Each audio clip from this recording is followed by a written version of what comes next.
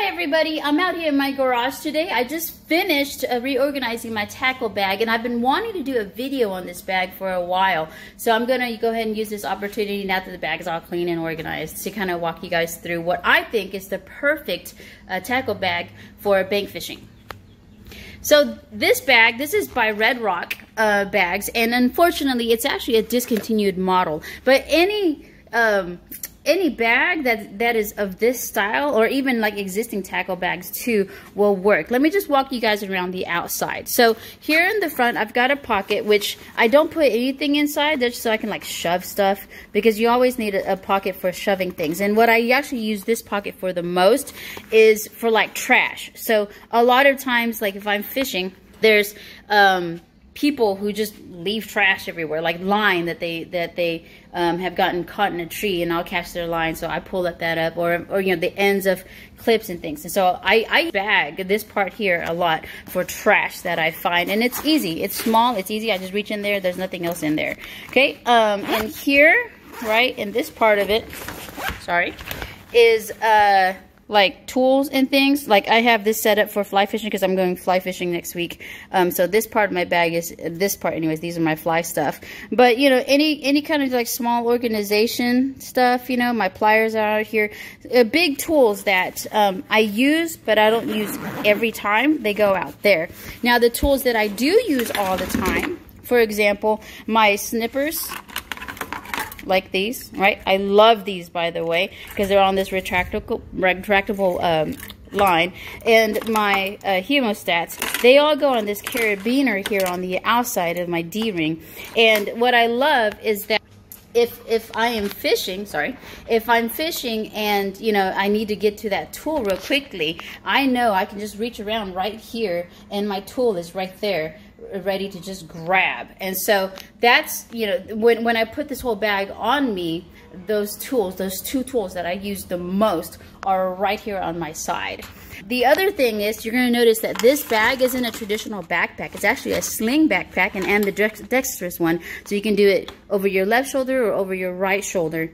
And I do it this way because it frees up my casting arm for a wider range of motion. The other thing that I did it, a reason why I use this, is because I was in a car accident maybe about 10 years ago, and because of my car accident, if I put too much weight on my shoulder, on one of them, then it actually pulls like on a nerve in my back and stuff. So if you have like injuries and things like that, you know, something to consider is one of these sling backpacks.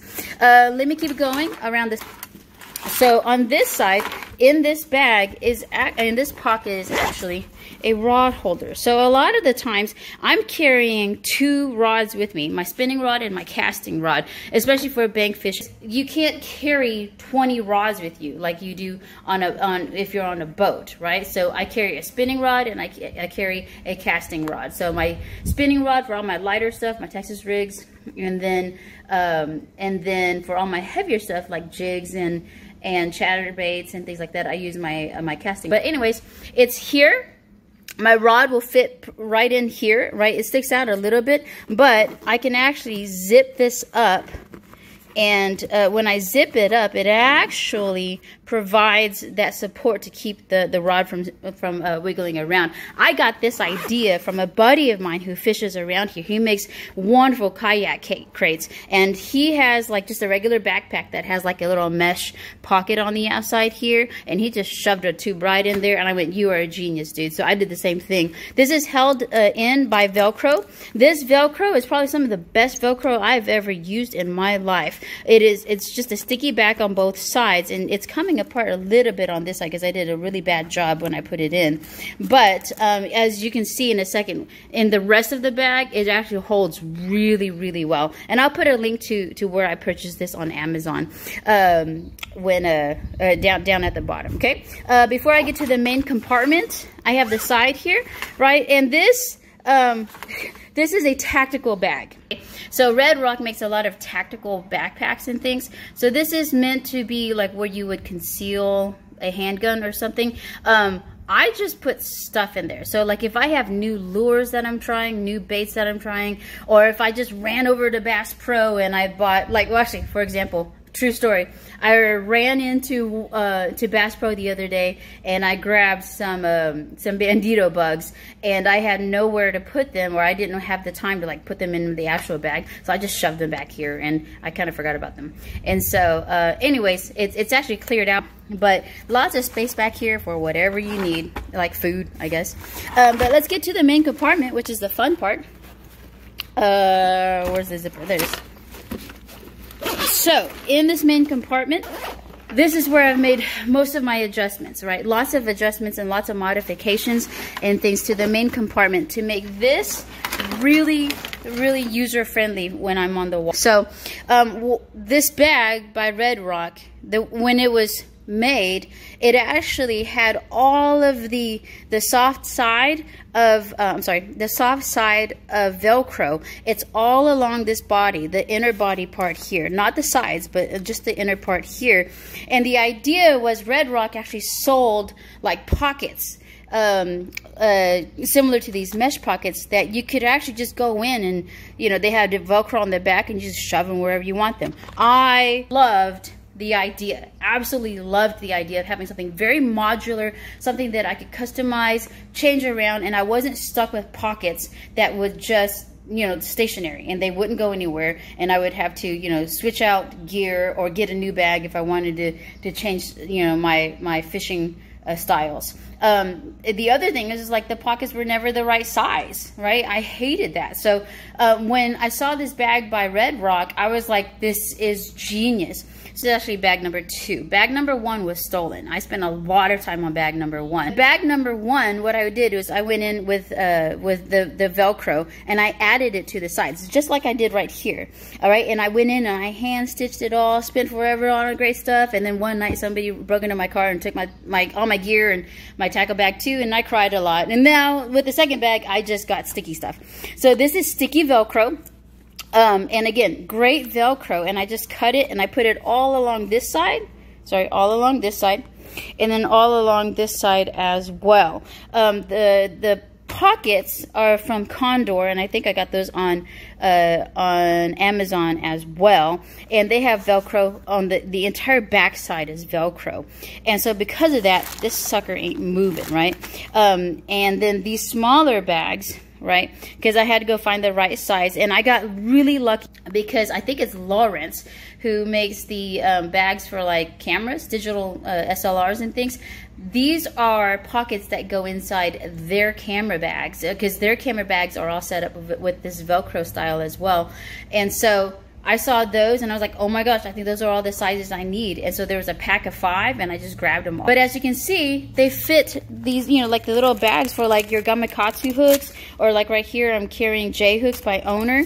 They just slide beautifully in there, and then you just hold it in place. That way you're not digging around in, you know, at the, like with my old bags, right? All the hooks were like in some random pocket in the front and all just shoved in there along with everything else. Or, you know, lo and behold, some of my older bags where my terminal tackle was at the very bottom, and every time I needed a new hook, I'd have to dig through bags of soft plastic and line and all this stuff to find my terminal tackle. But anyways, it's, you know, my hooks are right here, and then on the other side, this is actually my leader material. I fish braid to floral leader, and so I need, you know, when I need to change out my leader, I hate having to dig around for line. I also hate having line that's just free and, you know, somewhere in there, and then the line comes unattached. Next thing you know, you have like 3 feet of line that's not in your spool anymore. And so with this setup, I can just grab the tag end here and I can just pull, and I can take as much leader line as I want and then cut it, and then guess what? It's gonna stay in there. I don't end up with like tag and, you know, wrapped up in all my stuff. So that is this side of the bag. Let's go and move over to this side, which is a lot simpler. On here, I have Velcro as well. Now, I ran out of Velcro to actually finish out this side the way I wanted it to, or actually take it back. I had enough to do the little strips right there, but that's it. I need to buy more, because what my plan is to do is to fill up this entire inner panel here with Velcro.